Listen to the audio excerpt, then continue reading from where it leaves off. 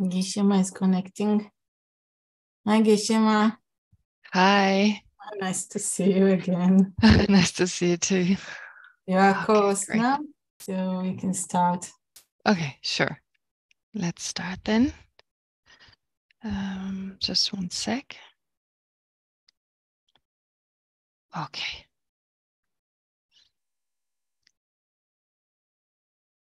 All right. Start with some breathing meditation. Just being in the present.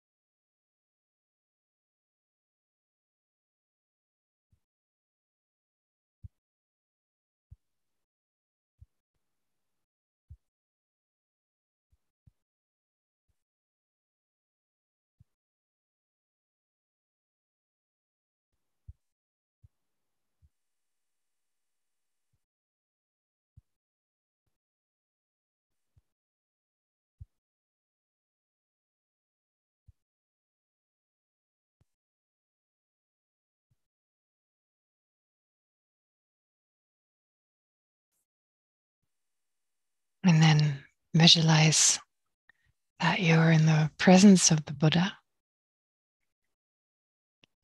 who's appearing in the space in front of you.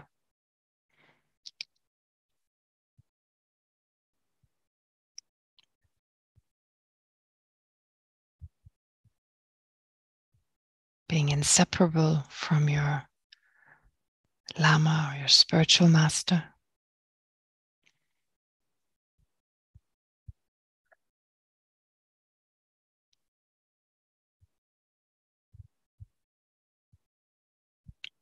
Showing us what we ourselves can attain,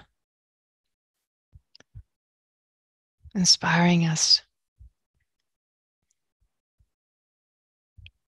to practice in such a way that we attain the same qualities.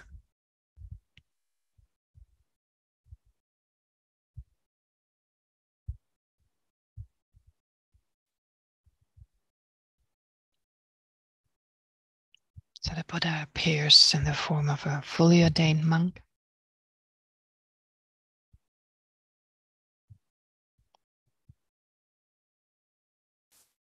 seated on a lotus seat and a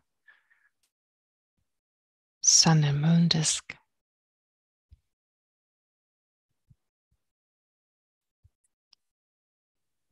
That symbolizes renunciation, as compassion and wisdom.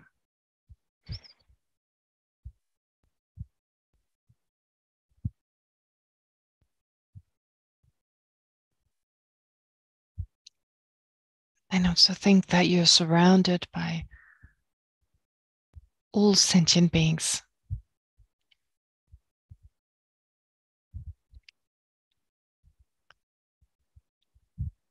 You're in the midst, in the center of endless sentient beings, all appearing as humans.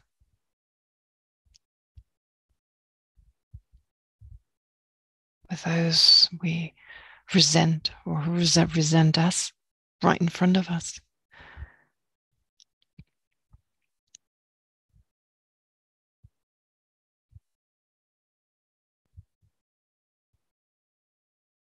And then while being aware of the fact that it is in dependence on these sentient beings that we can generate all the qualities we need to become enlightened.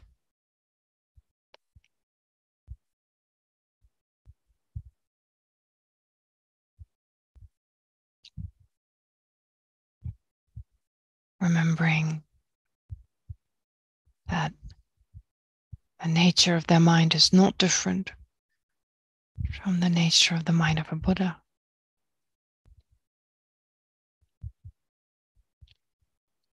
And that they all deserve to be happy and to be free from suffering. Let's generate affectionate love, a sincere affection, deep sense of care and acceptance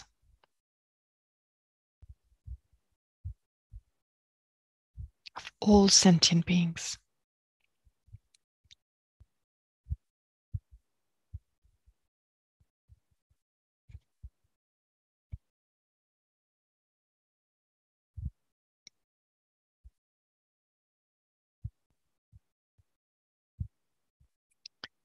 And then focusing in particular on all the unwanted experiences sentient beings constantly have,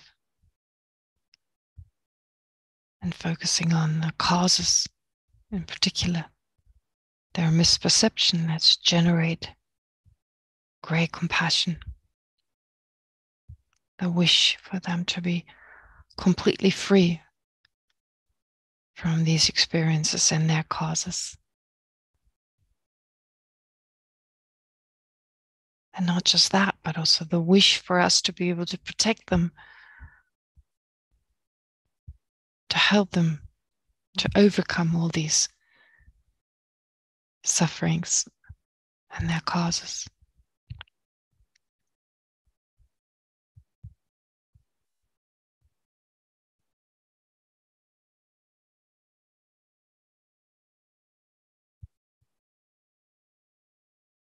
Try to really feel that from the depth of your heart.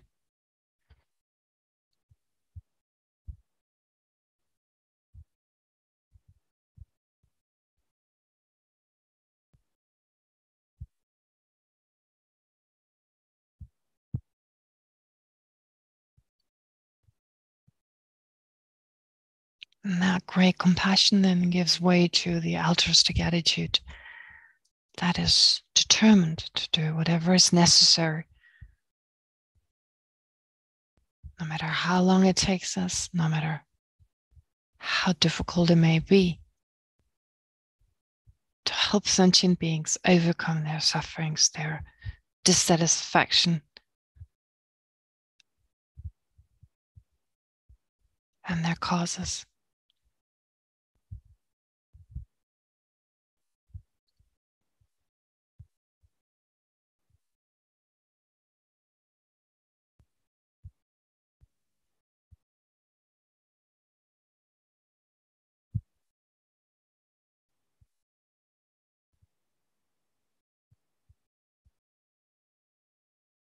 And since we can realistically only achieve this once we become enlightened, let's generate the sincere aspiration to become fully enlightened for the benefit of each and every sentient being.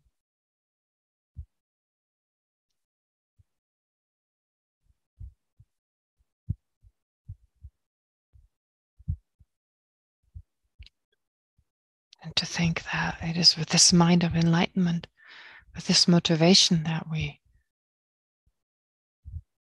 continue to study Nagarjuna's text.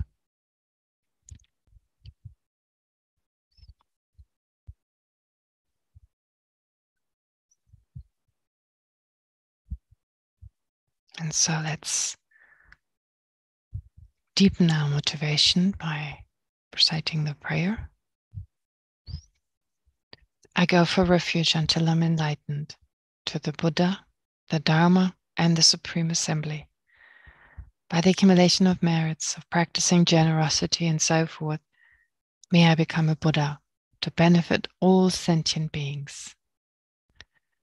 I go for refuge until I'm enlightened to the Buddha, the Dharma, and the Supreme Assembly.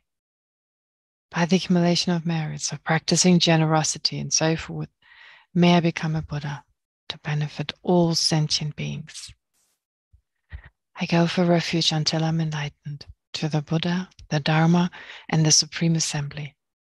By the accumulation of merits of practicing generosity and so forth, may I become a Buddha to benefit all sentient beings.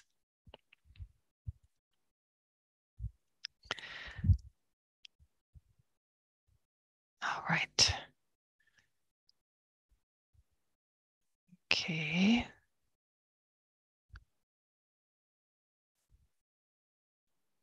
There we go. What's first? The Lamrim. Yep. Okay.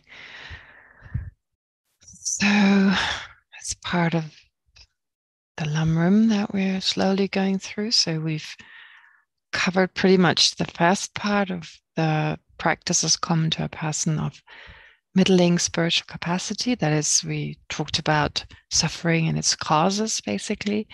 I'm not going to talk about the 12 links here in this context. That would take too long. But I want to talk about these next outlines here. So the kind of body, as it's called here, or the kind of existence that is necessary for us to actually break out of cyclic existence. What is it? Well, what kind of existence is that? It's human, it's the human existence. That's how the Lamrim texts explain it, and not just an ordinary human existence, but as we all know, a precious human existence. And again, it gives us the opportunity to be grateful, to rejoice in, well, most of us probably having a precious human rebirth. I mean, the fact that we are capable to practice the Dharma. So when we talk about the 8 leisures, the 10 endowments, it's really another way of saying we have everything we need to put into practice what we're learning here. So learning about the Dharma and then actually practicing exactly that which we've learned, which we've reflected on. And we have therefore all the freedoms to do so. We're lacking the obstructions, like we have encountered the Dharma, we have this incredible body and this incredible situation of an intelligent mind.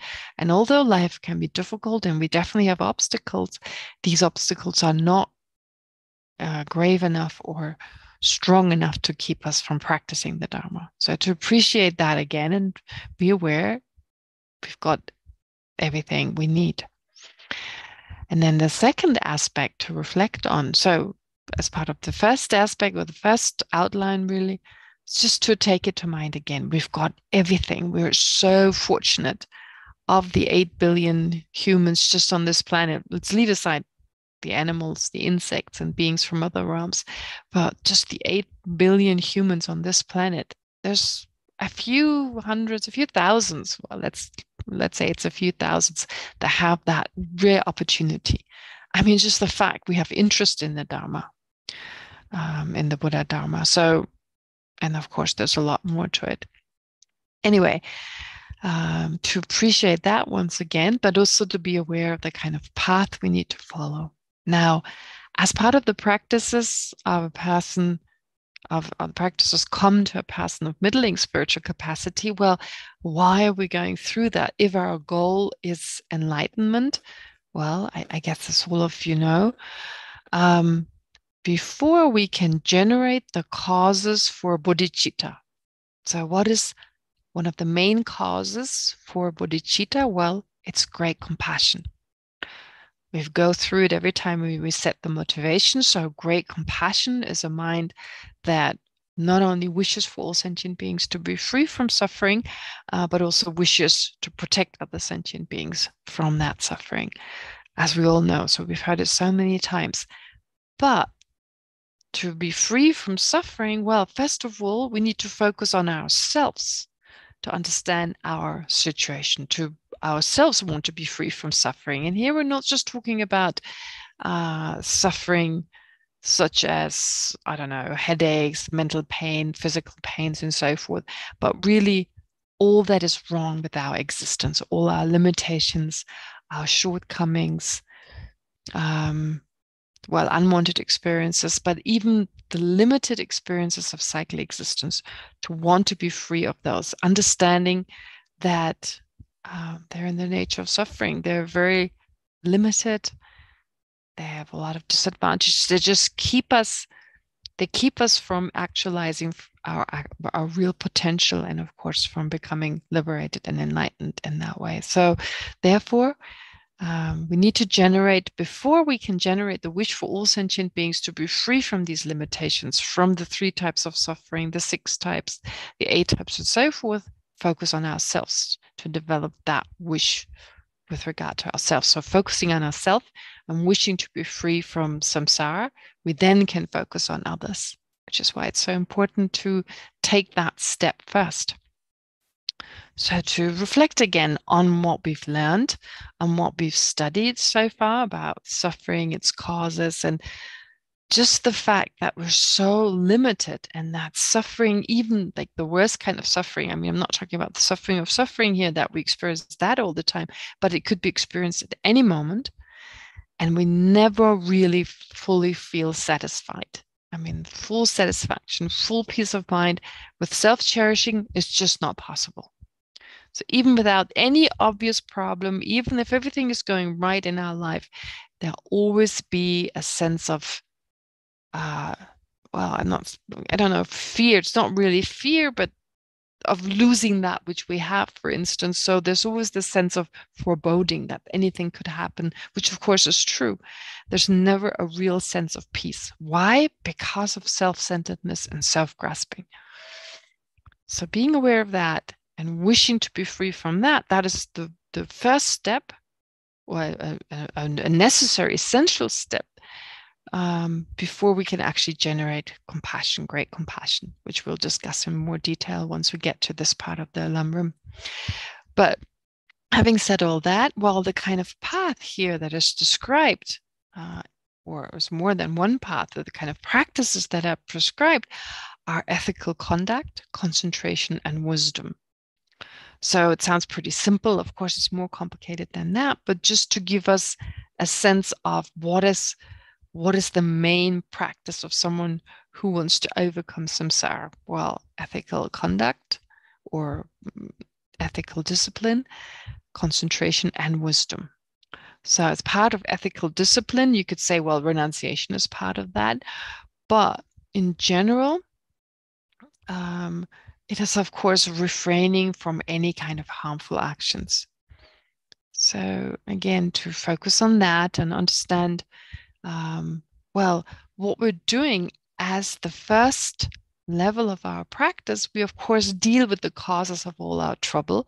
The root cause, of course, we need to address that as well. But in the meantime, when you think about the causes and conditions that give rise to suffering, well, the end result are these unwanted experiences. But what are they directly caused by? Well, they're directly caused by karmic actions. These karmic actions are then directly caused by certain afflictions, such as anger, attachment, and so forth, which in turn is directly caused by self-centeredness. And that, of course, is caused by our misperception. So we need to address all of those. And we start with, of course, the first step, watch our actions, to be aware of our negative actions as the first step of ethical conduct. So to be aware of how we talk, how we act. Are these actions harmful or not? And most importantly, of course, what is the motivation? Why are we doing what we're doing? So to observe, therefore, as part of our practice, be mindful, apply self-introspection. I mean, generate self-introspection, and be aware of how we act. So in order to avoid harmful actions. And then, of course, we address the afflictive emotions as well, to apply the antidotes, etc. So that's really the kind of path here we need to apply, the path of ethical conduct. Now, if you spend some time meditating on that, there's enough material to read through this again, to reflect on it again. But even more important than reflecting on it, I mean, of course, we reflect on it in order to apply it, but even more important is, of course, to apply it, to pay special attention this coming week as part of our practice of the Lamrim. Oh, sorry, I forgot to switch off my phone. As part of our practice of the Lamrim, to pay special attention to ethical discipline in the form of, what are my actions? How am I acting? Physically, verbally, and more importantly, what are my thoughts? What are my intentions? That being mental karma. What are my intentions? So to do this as much as we can, and we can do this in any moment. We need to do it in any moment because every situation counts. Every situation becomes a situation where in every situation we create new karmic actions, we create new karmic results. We create the causes for our future experiences.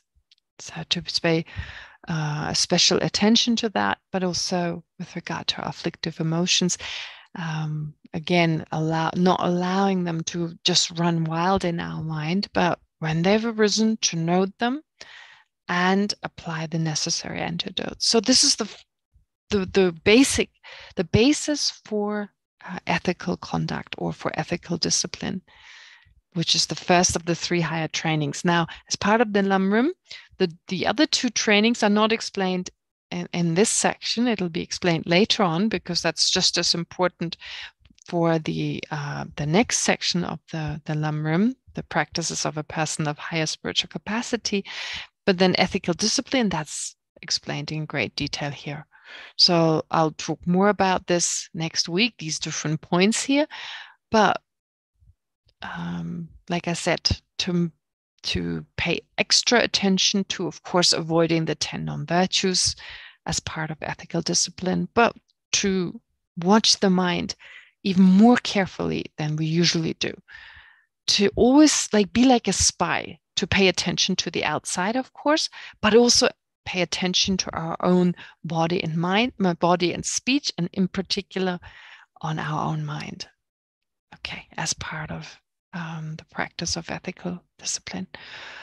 Great. Okay, so having talked about that, next is the questions. So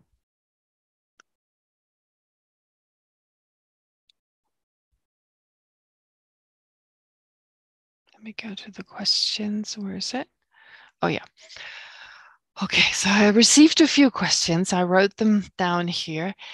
You see, the first question was, I'm not so sure I'm supposed to talk about it publicly. I don't know. It didn't seem that I should talk about it. So I left out all the details that may give away who asked about this. I mean, who asked the question. I'm not going to mention the name. I don't say anything where she's from. Okay, I'd say she's female. That's it. But other than that, I don't want to say anything. But it's a really beautiful question. So I highlighted some of the parts that I specifically liked. It's a very good example of someone taking a situation that is so difficult. I mean, that is really, talking about being burned by fire, being directly burned by fire. So one of the most painful injuries I could think of, and trying to apply the Dharma. And so, of course, the whole reason for this class, for us learning about the Dharma, for us reflecting and meditating on this, is exactly that, to apply whatever we've learned to our daily life. And what is even more difficult is to do so when we have trouble.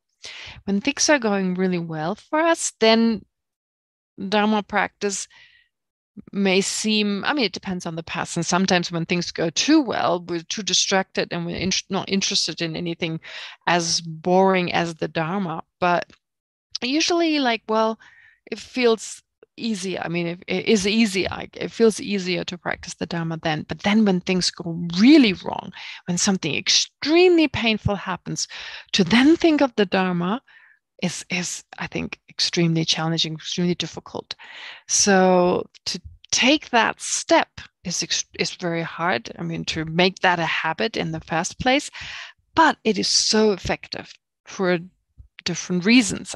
First of all, it helps us to deal with the problem more effectively. That is definitely one aspect, but also it advances our Dharma practice so intensely. I mean, we progress much greater, we progress much further when we do exactly that, which is why it's such a beautiful example. Anyway, I'll just read the question. So I've made it very clear. So previously she described what happened. So she was burned by open fire and suffers from third-degree burns on her body. So extremely painful, of course. And so she writes, I've made a very clear decision to not turn the physical pain into a mental pain. The first step, amazing. So oftentimes when there's physical pain, well, mentally it affects us in such a way we feel depressed, we feel unhappy. So therefore, well, we suffer from that. We suffer mentally on top of the physical pain. So what she describes here is so amazing because of not allowing that to happen. I mean, to be sure to protect our mental well-being in such a situation. So that's the first step. And through practicing simple shamatha. Okay, so I like that she says simple shamatha. It doesn't have to be hours and hours of one-pointed concentration, but no, shamatha, of course, mindfulness. I've mentioned it before, to be focused, for them to not allow our mind to totally run wild and be uncontrolled. Of course, then it's difficult to not have the physical pain affect the mental state.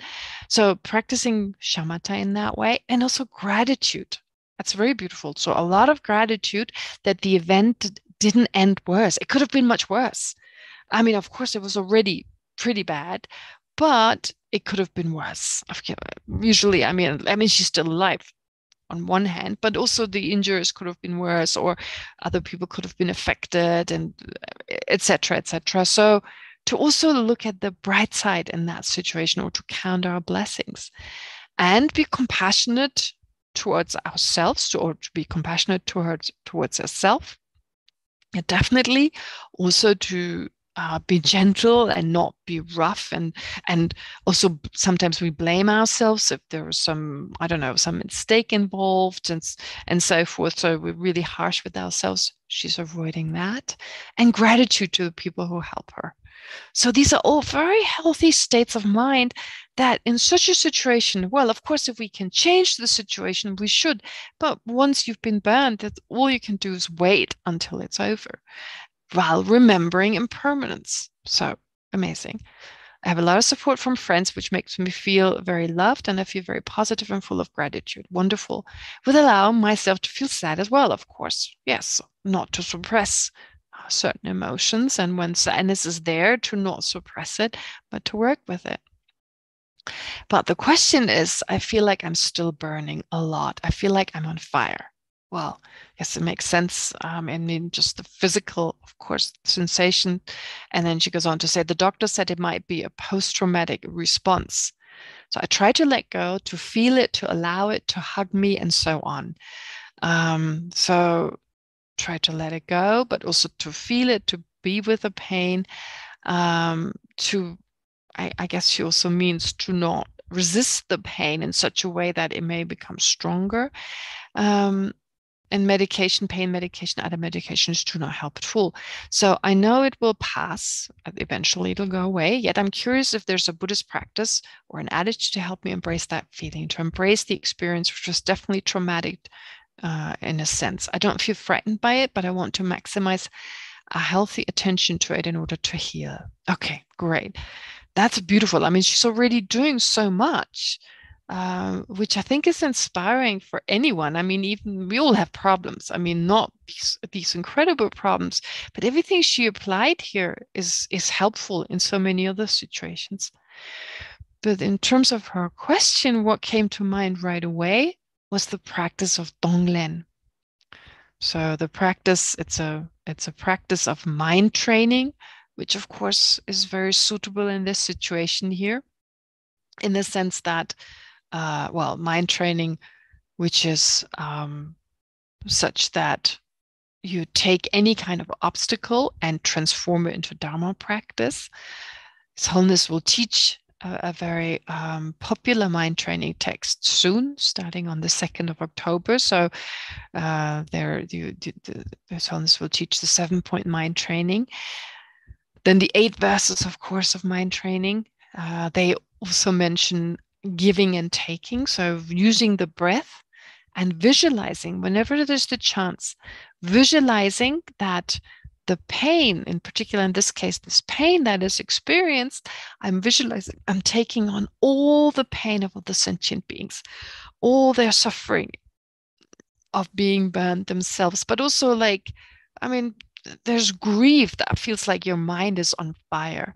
So any kind of grave, grave suffering, to visualize that you're breathing that in and you're taking it away from other sentient beings, and likewise destroying your own causes for any kind of suffering. So any kind of misapprehension of reality, self-centeredness, all that is destroyed. And then, of course, as breathing out, you visualize all your well-being, all your virtue. You give everything to other sentient beings. And in that process, it's multiplied in your own continuum. So you could start with like breathing in and taking in all the blessings of all the Buddhas and Bodhisattvas, of all the wonderful qualities, and visualize your pain is removed in that way. As you breathe out, you're breathing out this healthy, kind of loving energy, if you like, towards all sentient beings. But you can also visualize you take the suffering of sentient beings. If the second practice feels too difficult right now, we'll just breathe in the positive, the health, the love and compassion of all the Buddhas and Bodhisattvas, and breathe out your suffering. But most effective is really the second practice, where you think you're taking on all the suffering, you're experiencing it for the benefit of all sentient beings. So, of course, you're not really doing that, but because you're visualizing it, it has such a powerful effect on the mind, because the brain doesn't know this is not happening. You can visualize things. I mean, this is really beautiful in terms of modern science as well. If you visualize you're playing tennis, your brain doesn't know you're not playing tennis. So the thing is, just visualizing it. And I mean, from a Buddhist point of view, you're still you're accumulating so much virtue in that moment, because it's similar to whether, okay, so not doing it is not exactly the same, but it's the mental force. Mental force is so intense that it has a very positive effect on the mind, which is why this would be something to try. And many great masters, they utilize sickness in that way, exactly in that way. And we don't need to be great masters to do that. There are examples, but that's what I would suggest. And then she also says, gratitude, people, not necessarily Sangha, just feeling connected to others. That is so beautiful, this feeling of connectedness. Because in the West, we suffer a lot from loneliness. So it's one of the diseases of the 21st century. Diseases, I mean, mental kind of diseases in the sense, well, I don't know whether you would call it a disease, but at a certain degree, or when they reach a certain intensity, it can actually turn into a mental disease. But anyway, we all suffer from mental diseases. The only person who doesn't is a Buddha. So therefore, loneliness is a huge aspect. And to overcome loneliness, one of the greatest antidotes are this feeling of connectedness. So if you feel connected to all other sentient beings, they're part of you and you're part of them. So there's no sense of them and me, but it's like I'm just a part of them, and their happiness is just as important as my own. And then there's this sense of loneliness just disappears. Because like whether you're totally alone in a room or you're with other people, you generate that connectedness, and you may not have anything to talk with them about, but still on a subtler level, well, we all want the same, want to be happy, don't want to suffer. Our mind is in the same nature of clarity and so forth. So in that sense, we can actually really get that sense of connectedness without talking to anyone. It's an inner feeling. And so gratitude, people, it doesn't have to be Sangha. No, anyone. It can be a dog, a cat, any animal. It can be other sentient beings. To feel that sense of connectedness is so important, so healthy. Okay. Anyway, I think she's doing a great job in everything she said. And if she can keep it up, yeah, well, that's true Dharma practice. True Dharma practice. So really beautiful. I wanted to share that with you. Okay, great. Then there's a question on Nagarjuna, Edward's question about emptiness of dependent arising. With the following example, okay, I need to tell you honestly, I'm stretching it a little bit on purpose. I'm stretching it a little bit on purpose. I mean, I want you to hear this. I think the first question is so down to earth and so important in our everyday life. So I want to, first of all, I wanted to share that with you for that reason. But to be honest, I'm really, really busy right now with the preparations of His Holiness's teachings. We just got another message for another teaching. So on the 27th of September, and there's a lot of preparation. It's overwhelming. But of course, His Holiness teachings, as long as we still have them, it's so important to prepare them in such a way that everyone's got the best kind of material. And in that way, we'll get the most out of the teachings, and that will also have an effect on His Holiness's long life and His Holiness's health. So this is for me most important right now, at least now with the October teaching. So I don't really have time to prepare anything. And we're towards the end, we always reach the end of the material we got to. Anyway, so I talked with Gila about this, and her suggestion was to take more questions, not to have long breaks. But realistically, I won't have time to sit down and prepare new material until after the 4th of October. Anyway, let's see how that works. Now, I want to answer Edward's question, which is really good. It's about emptiness and dependent arising. So would the following example make sense in the context of the emptiness of dependent arising? To feel the dependence of a cause upon a result, and not only of a result upon a cause. Okay, so let's feel this. I like how he uses the word to feel it. It's not just an intellectual sense, but to really have a deep sense. Yeah, it's not just, of course, the result depends on the cause. Yes, I'm dependent on my parents as a cause of me. I'm dependent on my actions in the past. Yes, all that makes sense. But the other way around, that something that exists right now is dependent on something that hasn't even happened yet, that's a little harder. Okay, so his example. Let's suppose that a person drank river water contaminated with toxin-producing bacteria. All right, so let's visualize this river. We've got a few rivers around where I live, so there may be some toxin-producing bacteria in there. So as a result, I get a bellyache. All right. Obviously, the bellyache is a result of the toxin being the cause. All right, the toxin is the cause. It's in the river. I take my cup, take some water, and I drink it and get sick. A direct cause are the toxins. Okay, so toxins in the water that I just drank. An indirect cause would be the bacteria which produce the toxin. All right, I don't know anything about bacteria, so they produce the toxin. Okay, so if it would not produce the toxin, or if it would not be there, there would be no bellyache. All right, let's assume the water was totally clean. Of course, yeah, no bacteria, at least no harmful ones.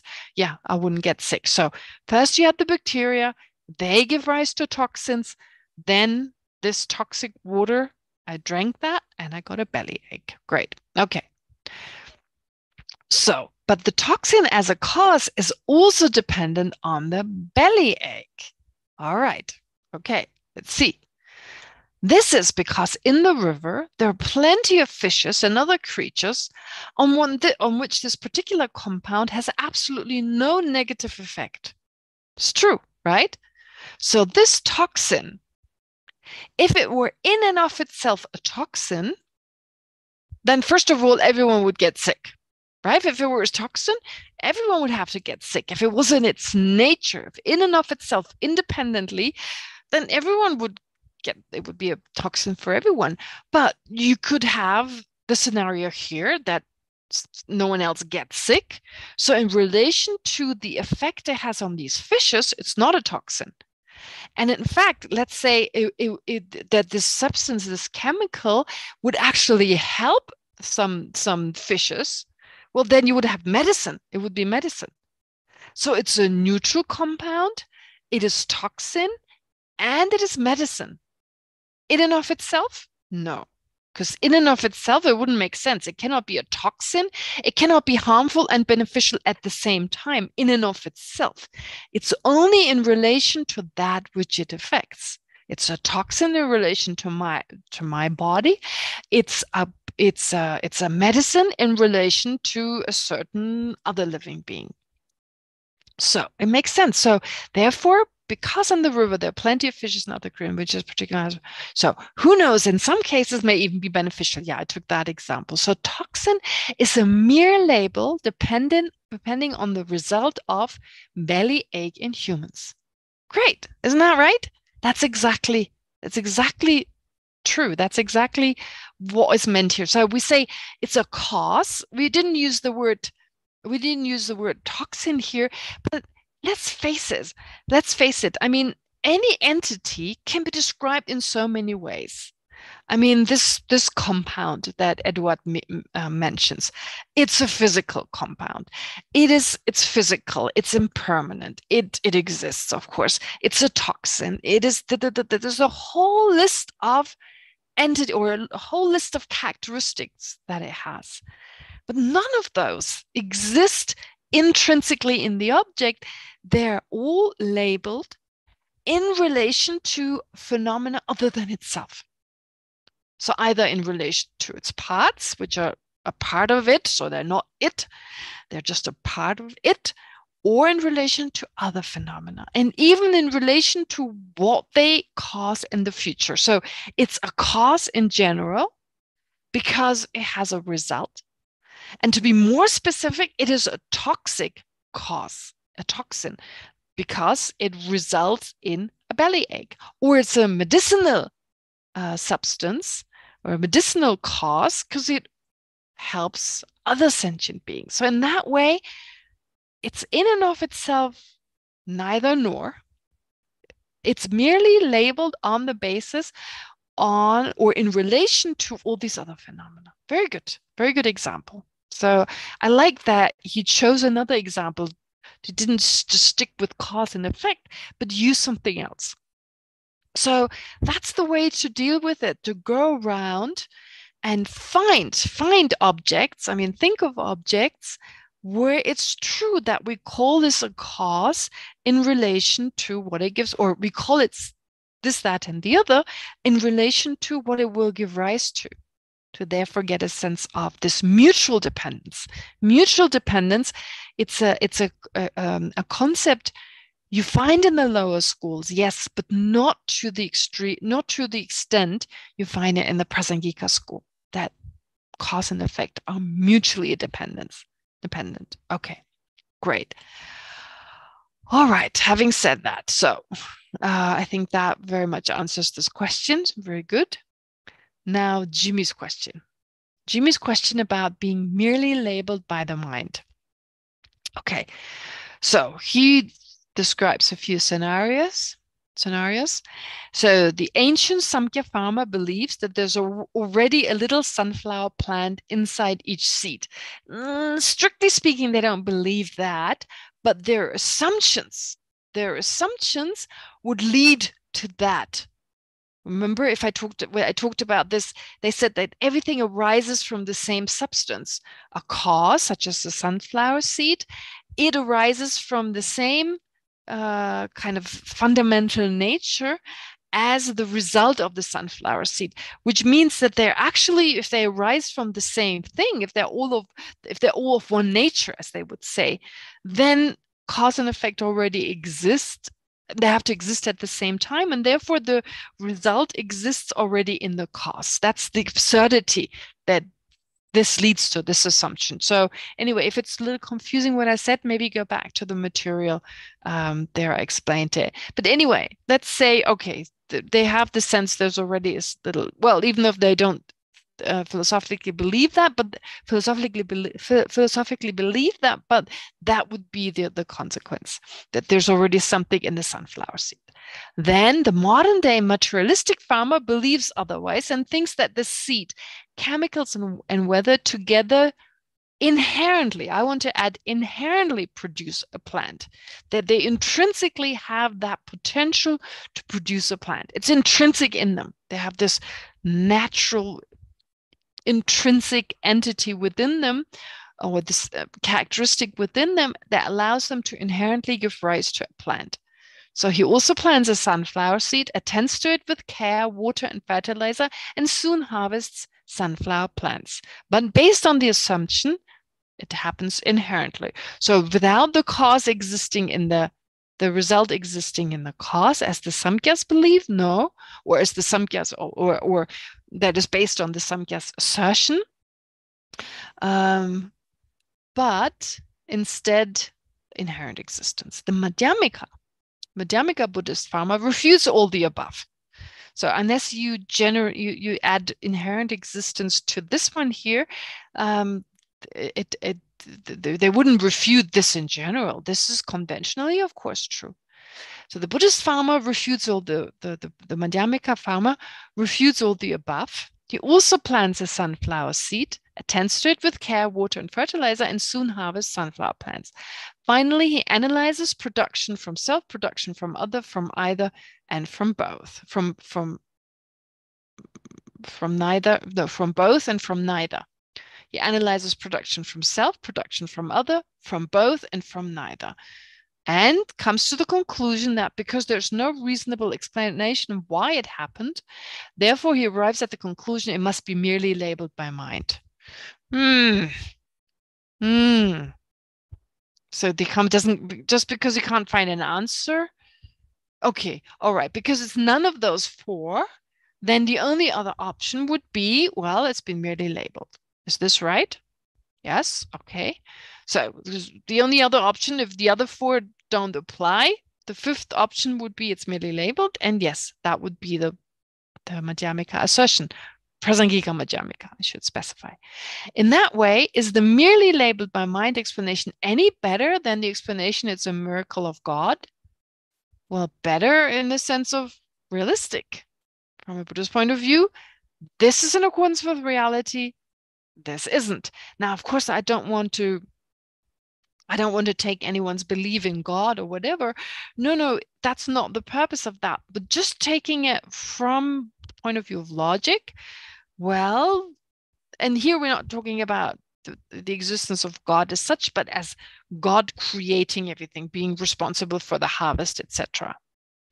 But to Jimmy, saying that the sunflower that grew being a miracle of God sounds very much the same as being merely labeled by God, but by the mind. There seems to be no improvement on the theistic farmer's view. In fact, that one is actually simpler, therefore might be even preferable. If after all our lengthy analysis, all reasonable explanations make no sense, then why do we arrive at the conclusion it's merely labeled by mind? Instead of saying it's a miracle of God, where's the improvement? Well, I mean, does it make sense or not, right? It's merely labeled by mind. It's not just, oh, it's none of the other four. What comes to mind? Oh, well, the only thing really that makes sense is merely labeled by mind. It's a miracle of God. From a Buddhist point of view, that would apply to the last one. It's not arisen by a cause. It's not arisen, it's causelessly arisen, because if God is not seen as a cause of it. God created, yes, we say created, but cause in the sense of substantial cause and cooperative conditions. I mean, what would God be?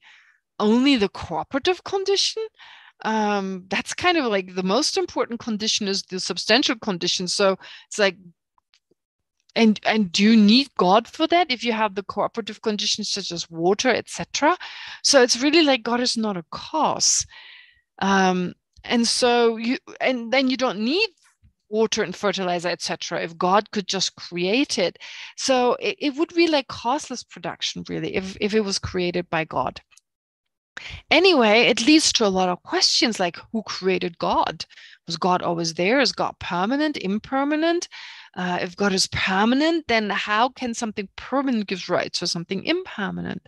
Anyway, there are quite a few logical arguments that we don't need to go into details on. But the point is, we're not just saying or being merely labeled by mind because, well, I can't think of anything better.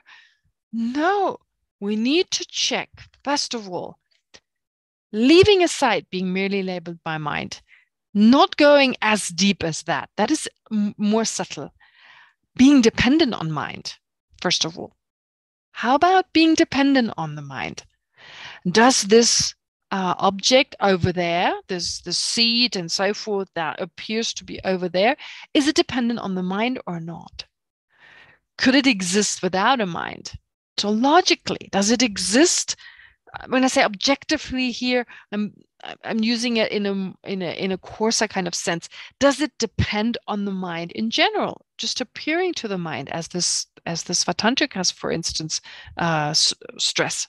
So it's dependent on mind or not. And I guess we can come to the conclusion, yes, it's dependent on the mind. Without a mind, I mean, without a mind perceiving it, is it there?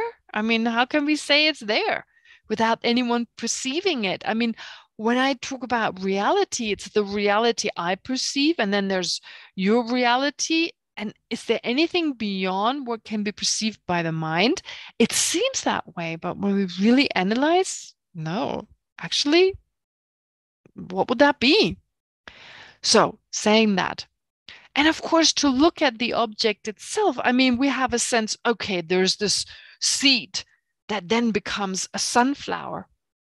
But you remember, I gave you the example of taking photographs of the seed at every stage as it transforms, it becomes a sunflower. If you look at all these moments, is there anything from the side of the seed that's saying I'm a seed? Unless we label it as such, unless we label it a cause, we labeled a result. Is there anything found from the side of the object? But is that labeling, does it make sense in terms of our conventions? Does it make sense or not? So the seedness cannot be found from the side of the object. The sunflowerness cannot be found from the side of the object. So there's nothing intrinsic within the object. And still, based on how we use terminology, based on many different aspects, when we label, where we say, oh, the sunflower is arising, it makes sense, right? It is dependent on the mind having these thoughts. But this is not a random kind of like making it up. No, there's a basis. There's a basis to that, although that is also merely labeled, but based on objects appearing to the mind, based on that, we say it is a seed, it is a sunflower, and so forth, right? So oftentimes in the Buddhist text, phenomena being dependently arisen, a synonym that is used is phenomena appearing. They go as far as saying they're mere appearances. Beyond appearing to a mind, nothing can exist. So again, the importance of the mind comes in. And still, we're not saying that there are no external phenomena, because conventionally we talk of external phenomena, but labeled as external phenomena. So labeled by the mind. Anyway, I've gone through this again and again, and there's this whole material on just emptiness and dependent arising that I made available in the beginning, that I passed on to you in the beginning. So I talk a lot more about labeling. But in conclusion, to conclude this question, or to wrap it up, basically, well, it makes sense. Being merely labeled by the mind, it makes sense.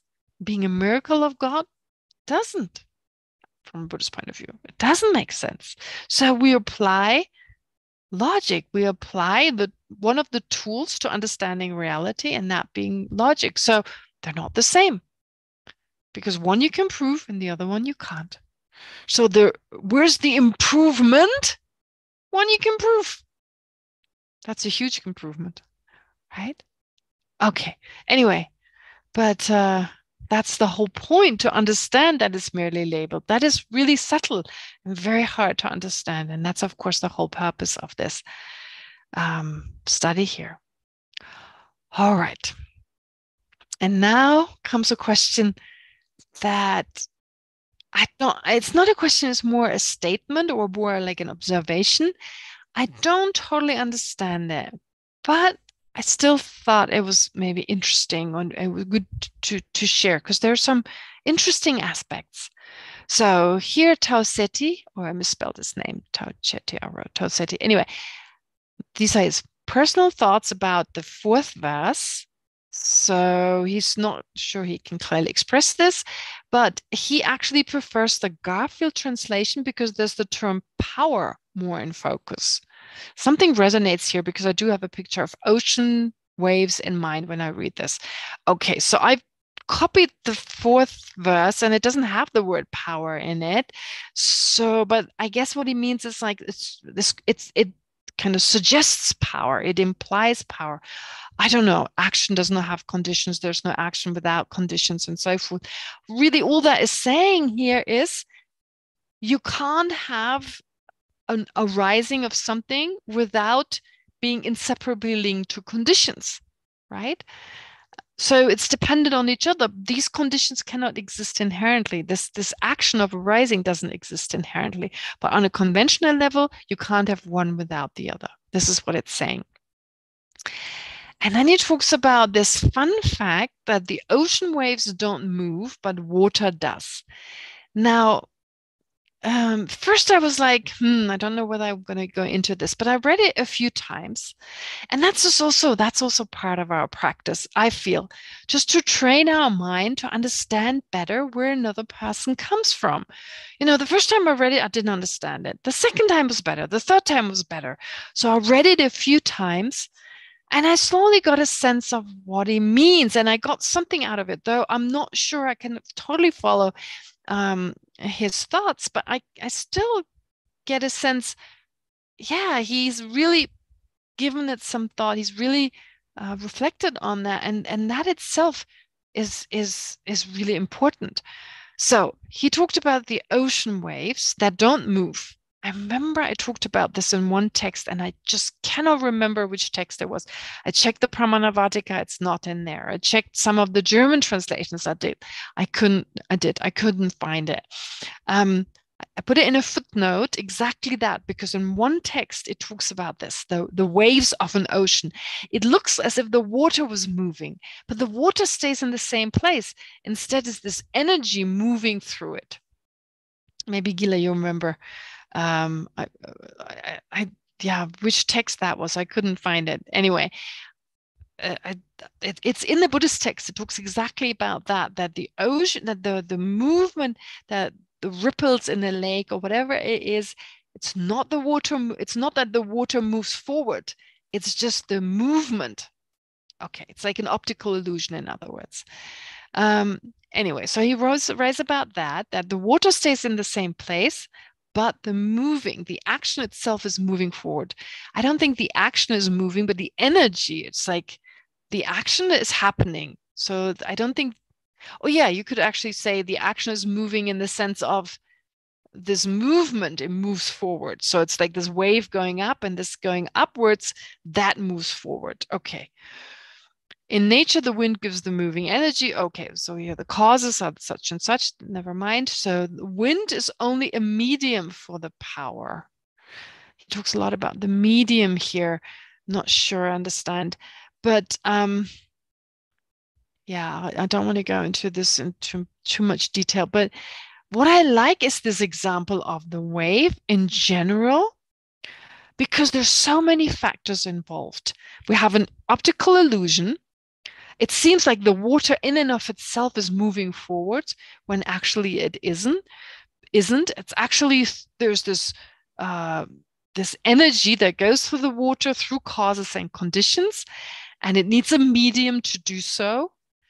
And in that sense, taking it back to the cause, which is the seed, and the sprout, there's this action, and it feels a bit like that this seed is transforming into something else.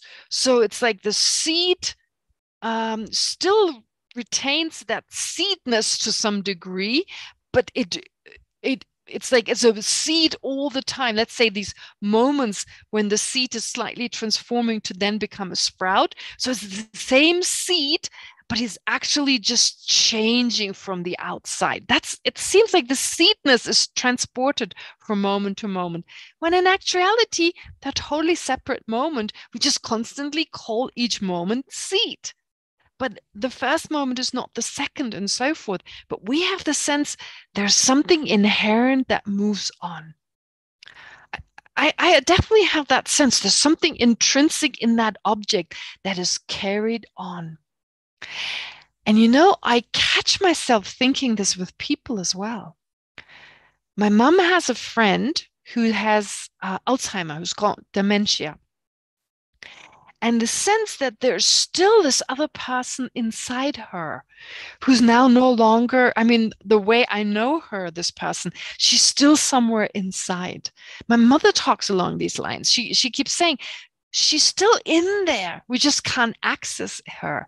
So as if there was still this, well, soul, for lack of a better word. There's something there within this person, and that is just carried on. And from the outside, we just cannot access it. So it's a bit like this wave. It seems to be the water. Water is moving forward, and yeah, it changes, but there's this essence left. That is our sense of inherent existence. In actuality, they're just moments of oxygen and hydrogen changing all the time. And it seems like this whole entity moves on, but it doesn't. So this is why I like this example. Maybe I'm stretching it a little bit, but I want to convey the sense we have because of this, our sense of inherent existence, that when the seed slowly changes, it's like the seed is the same in and of itself, and it's just changing clothes, right? Its outside is changing, but its essence is the same. That's the sense we have. There's a sense that my essence was there when I was 5 years old. The sense that was me, that was my essence, and I've carried it on until this day. And so outside I kind of change, but this essence is the same. Well, that essence is another word for something inherent. And that is what Nagarjuna is saying is not there. I call the seed a seed from moment to moment because on a conventional level, well, it still qualifies to be called a seed. But there's no essence that is carried on. And in my case, neither. There's no essence that is carried on.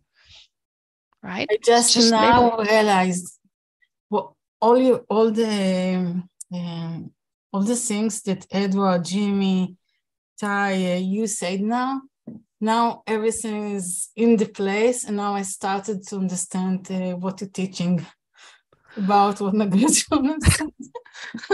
Oh, wow, how nice to hear. I still don't understand it, but you did, Dali. Please explain me. I'm kidding, but good. Okay. Anyway, okay. So having said all this, therefore, I found this really helpful. I found this point, although I'm still struggling with this a little bit about all the details, but I get a sense he's really gone deep into this, and I like the examples he used. Anyway, all right, that's it for today. I've really stretched it today. Okay. So let's then go to the material. What is really interesting is, and we've spoken about this, the lower schools. Remember last time we've talked about exactly these moments of the seat then. We had 5 moments of the seat, just to remind you. And in the lower schools, they would say it's only the last moment, just before the sprout arises, that arising actually takes place. And that is really bizarre. According to all Buddhist schools, they would say in each moment, the seed produces the sprout. Each moment produces the sprout because it's the definition of a cause. It produces. So they would actually all have to say if it's the cause of the sprout, they all produce the sprout. They're all producing it. I don't think there's any disagreement on that. But they disagree on the sprout arising or not. Does the sprout arise during those first 4 moments? And in the lower schools, they say no. It only arises just shortly before it has arisen, shortly before the sprout has come into existence, a moment before it arises. That also makes sense to me, because there's this sense, well, before there wasn't a sprout, wasn't to be seen all this time. Okay, it was being produced, but it was so far off. And then one moment, at some point, then you have the sprout. Here you have the sprout. So the arising could have just been a moment earlier. Because we expect if there's a rising, there's something to be seen. However, according to the Prasangika school, the arising of the sprout and the producing of the sprout are mutually dependent. Yes, merely labeled, but merely labeled doesn't mean we just make it up. There is a basis, there is a qualified basis for saying so. Now, the qualified basis are these moments here in time. Thinking of all these moments, we have to think here, we cannot think of just the present moment, but we have to think of a continuum of moments that are relevant for the moment when there is the sprout, when this comes into existence. So it's when we define producing, it's making something, being responsible for its existence. And so this is happening during those 5 moments of the seed. That's exactly what's happening. They're all responsible. They perform the function of moving closer to the sprout. In other words, or they perform the function of bringing the sprout into existence, for a lack of a better word, right? So for producing the sprout. And if there's something producing the sprout, it better be arising, right? You can't. So you always have, especially in the Prasangika school, these two aspects. So for instance, Jadu Rinpoche likes to stress this a lot. For instance, when someone murders me, okay, when someone applies this karmic action, if someone performs the karmic action of murdering me, I must have created the karmic action that gives rise to me being murdered. You see, you also have these two aspects. So Rinpoche often talks about this, how we usually just see the cause in the person performing, for instance, the action of killing me or of stealing something from me. We forget that you need both sides. You also need the karmic cause that was created to now receive this karmic result. You see, you have a karmic cause. You have a person being like a cooperative condition here for that karmic experience to take place. So you have both aspects, but for that, you also needed to have a karmic cause. You had the karmic cause to now have a karmic result. So it's slightly different to what I said before, but you always need both aspects. You need the perpetrator that caused a certain experience, but you also need the person who experiences that, who also created the cause to have that experience. So in that way, you have both sides. Here, which is different, we're not talking about karma here, but you need the producing of a result and the arising of the result. Again, you need both. It doesn't make sense that the sprout is not arising during the first, second, and third moment. Now, some would argue, if you now debate this with someone from the someone who follows from a point of view of the Prasangika school, you may find the argument that this contradicts Chandrakirti. This contradicts Chandrakirti, because there is actually a passage in Chandrakirti's text. Okay, I'll show you. I prepared it. In Chandrakirti's text, which says, "For as you contend, that which is arising is about to arise, so does not yet exist." So here he seems to be saying arising takes place only shortly before something has come into existence, about to arise, right? Like during the indirect cause, it's not about to arise. About to arise means like it's just before it's coming into existence. Okay, so this is an argument someone would give. Well, Chandrakirti even talked about this, that arising only happens a moment earlier. But we shouldn't forget, it says, "For as you contend." Who is Chandrakirti talking to here? The lower schools. He's talking to the Svatantrikas. He's talking to the Svatantrikas who don't say cause and effect are dependent on each other, right? It's this, if you read the whole passage here, the Svatantrikas give this explanation, or I don't know, is it this? Yeah, I think it is the Svatantrikas, yes. Anyway, so anyway, it's not the Prasangikas. He's not arguing with the Prasangikas here. Oh no, he's arguing with the Samkhyas here, happening at the same time. Anyway, never mind. He's not arguing with the Prasangikas. No, he's arguing with those who do not assert that cause and effect are dependent on each other, therefore do not assert that producing something and that something arising, that they are mutually dependent. And so therefore that they happen at the same time, that when something is being produced, that something has to also arise. So for them, for as you contend, that which is arising is about to arise. So that would be the argument that could be given here.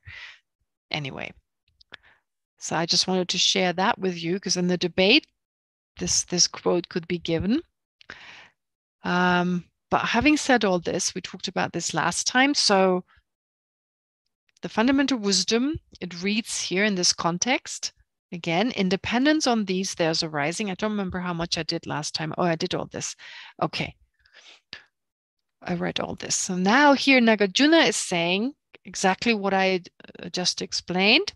A condition is only a condition if arising of the result takes place. Because if something arises, independence on them, because something arises, independence on certain causes and conditions, therefore they are declared to be conditions. If it doesn't arise, as long as the thing doesn't arise, how can there be its non-conditions? So you definitely need the arising of something.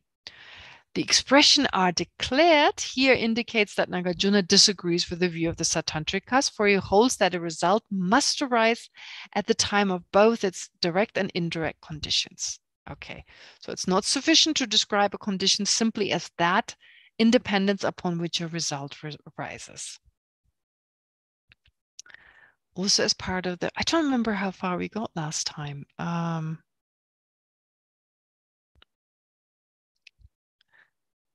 Hope I'm not reading it again, although you've already read it. Does anyone remember? As part of the explanation of verse 4, it was noted that a condition is a condition only if it does not lack the action of arising. That is, oh yes, so condition is only a condition if arising takes place. It has to take place in each moment. That if it's of one nature, within responsible for the arising of its result. This is why by both direct and indirect conditions possess or have the arising of their result. That is, they're inseparably linked to the arisings. For if they didn't, that is, if they weren't of the same nature as and didn't facilitate the arising of their result, not facilitate as a cause, but being of one nature with the arising of their result, there wouldn't be its conditions. Therefore, something is called a condition only in virtue of possessing or being inseparably linked with the action, with the arising of its result. And if it's not a condition, then a result cannot arise from it, just as mustard oil cannot arise from sand. Yes. So this is the case of the sprout and the seed here. So in the case of the example of the seed and the sprout, this means that each of the direct and indirect conditions of the sprout have and are thus inextricably linked to the arising of the sprout. So in other words, with every action we perform, the result, the experience is arising. Even if it's arising, does it mean that the experience definitely has to come into existence? No, it can, of course, be purified. So in the lower schools that say if something is arising, it has to come into existence. In the Prasangika school, they say, no, even if it's arising, it doesn't have to come into existence. Just as if you produce something, that which you produce doesn't have to come into existence. Right now, if out of anger I harm another person, I'm producing the causes. I'm producing the experience of suffering, of future suffering. Does that mean that I actually have to experience that future suffering? No, I can purify the karma, this karmic condition. I can purify it. So even though I'm producing it now, there's no certainty that even though I'm producing a certain type of suffering, there's no certainty that this suffering will come into existence.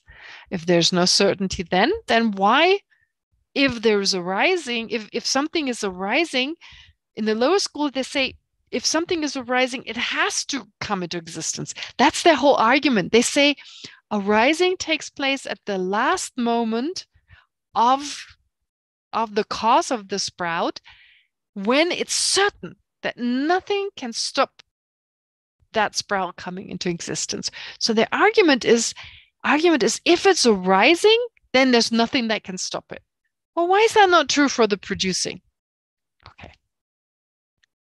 All right. Anyway, how much do we have left? Yeah, it's not much. A little bit. Okay. Sorry, are you going to do the meditation now? Yes, I want to do the meditation now. So I apologize. I think I've repeated myself what I said last time. I pretty much said it again. So I hope it was okay.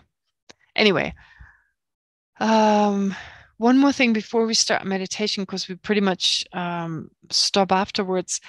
How about next week? Because I'm aware there's a course with Venerable Lobsang and there's Yom Kippur. Now, my question is, do you want to postpone it to a different day? I'll leave it up to you.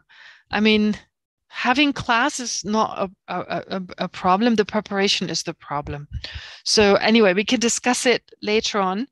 But yeah, as I said, right now it's a really difficult time. There's no time. Therefore, we can have class even without new materials. So I would ask you to prepare questions.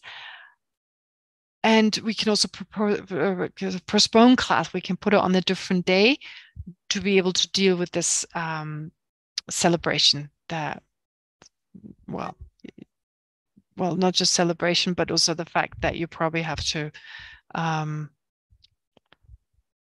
that you're attending this course. Anyway, we can discuss it at a later point, but you could already maybe discuss it among each other and then let me know. Monday is Yom Kippur, so Monday is not, I don't think Monday is possible. Okay, great. Then Monday is out. So just let me know which other day works for everyone else, whether we should do it on a different day, whatever works best. Okay, great. All right. So let's do a meditation then. Okay. Again, take a moment to let go of any disruptive thoughts. Let go of any thoughts of the past and the future. and just be in the present with the breathing.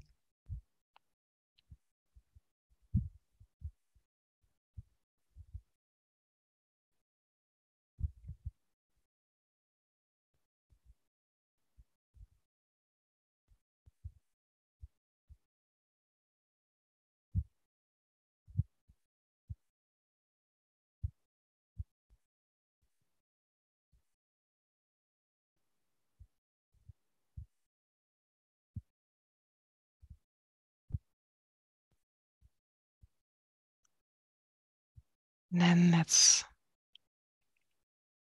go back to the river and the toxin that is produced by bacteria.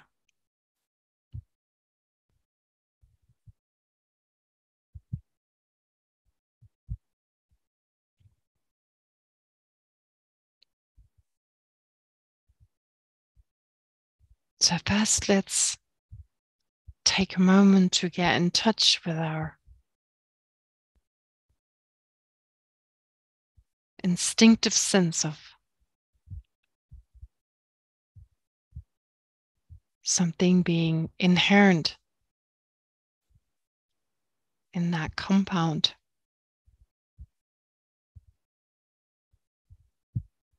that we call poisonous, or we call a toxin.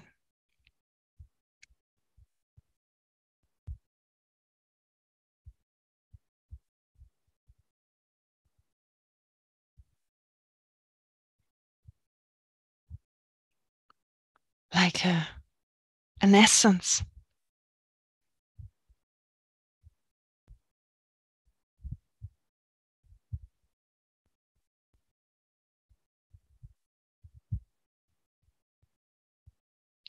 Of being in and of itself harmful.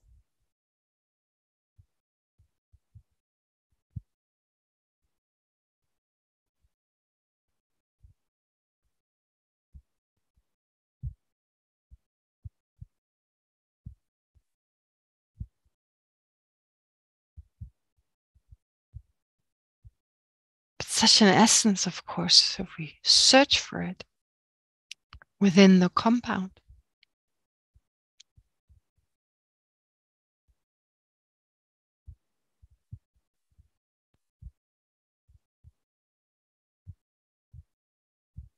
cannot be found.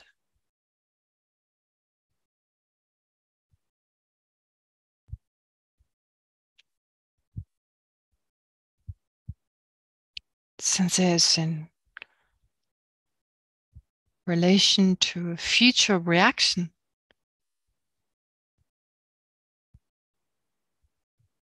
to that substance.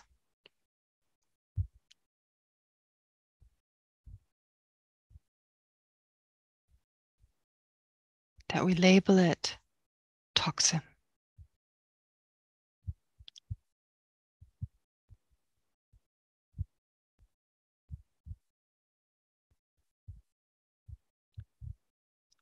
Or medicine.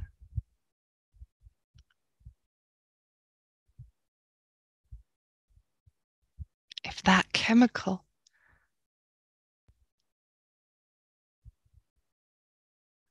actually helps another living being to overcome a disease.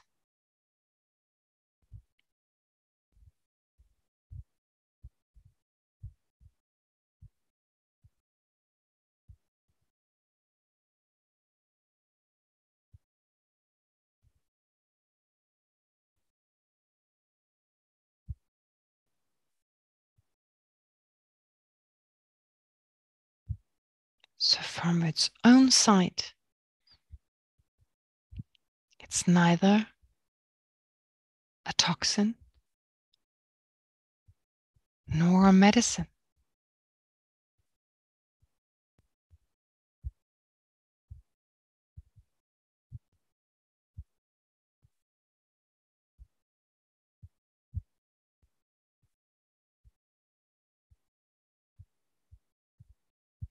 but in relation to some beings,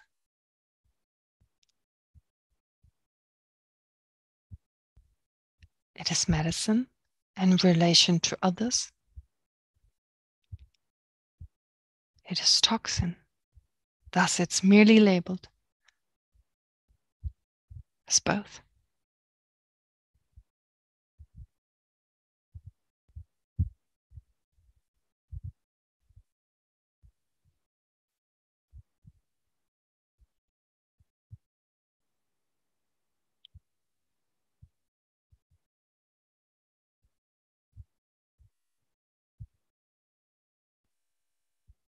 And this can be applied to all phenomena,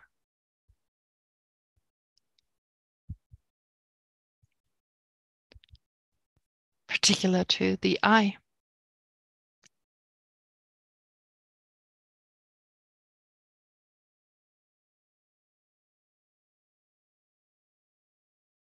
That is the reason for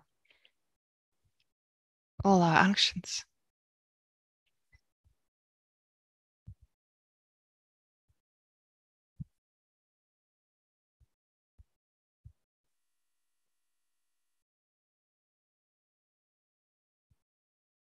From the perspective of my mind,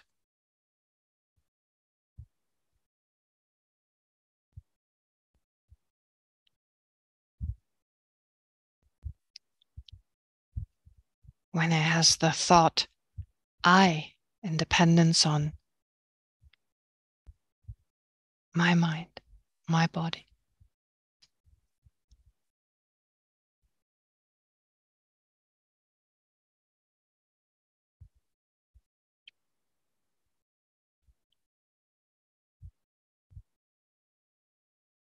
it's the I.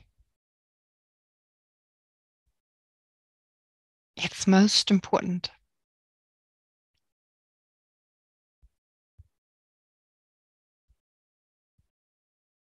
The center of the universe.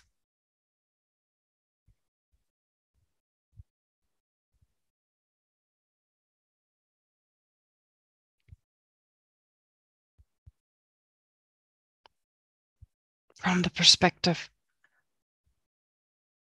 of countless other minds,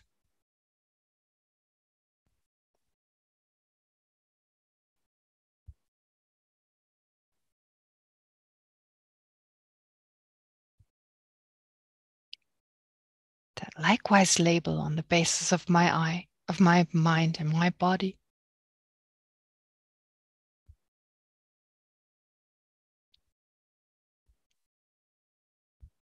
My I is other.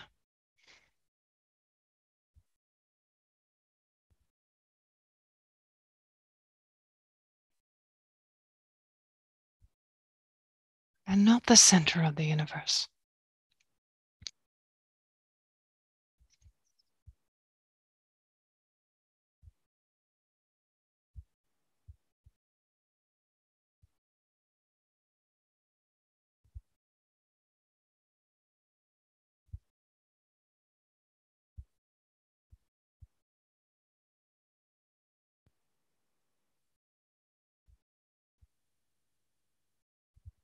Which is why it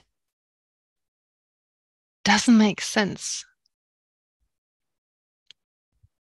to act in a way as if my happiness is more important than the happiness of others.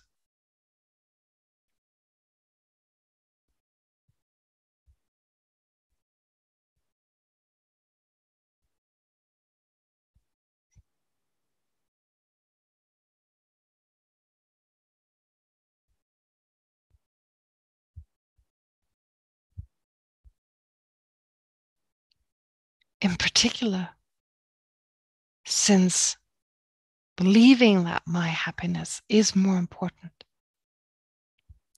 and ignoring the happiness of others in that process is the main cause of all my trouble.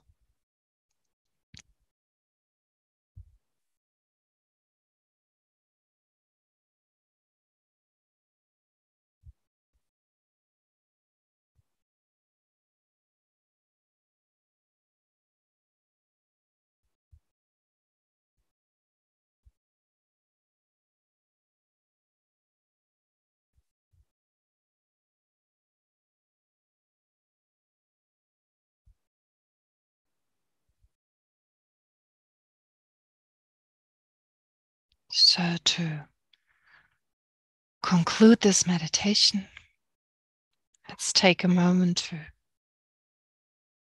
focus on whatever insights we've gained and allow this to go deeper to the level of our emotions, our feelings.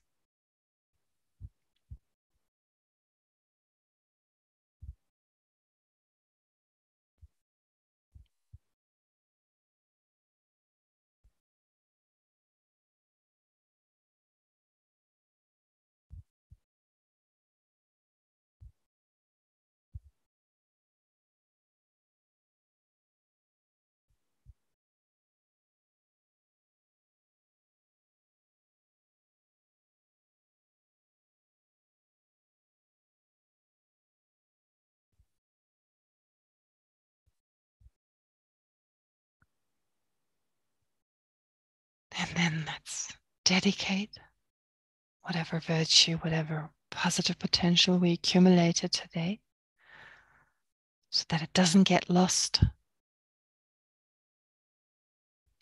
but becomes a cause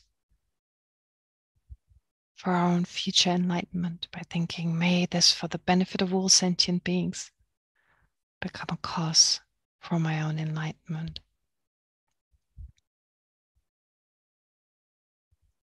And may it, in the meantime,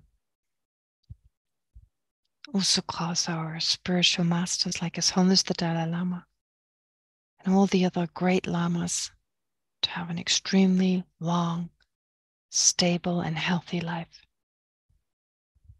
so that we're never without a lama, an inspiration who guides us and helps us to go on.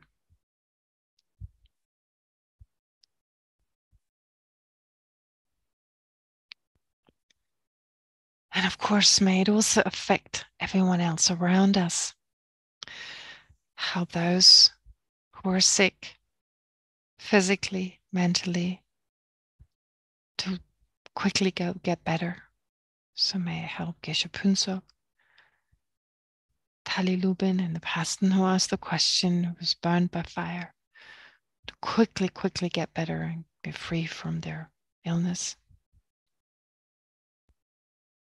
But it may also help those who suffer mentally, in particular, suffer from loneliness, exhaustion, depression, and other mental conditions, to soon overcome all their mental pain and find true peace and satisfaction.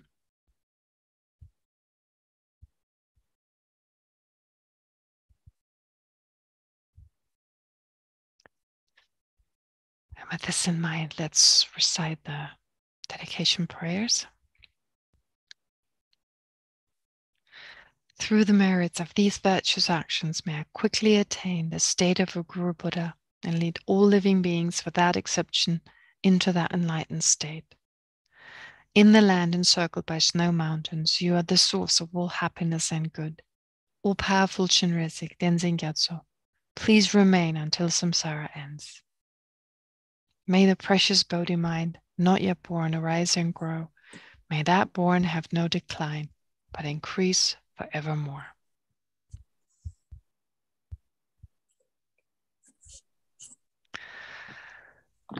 Okay, thank you.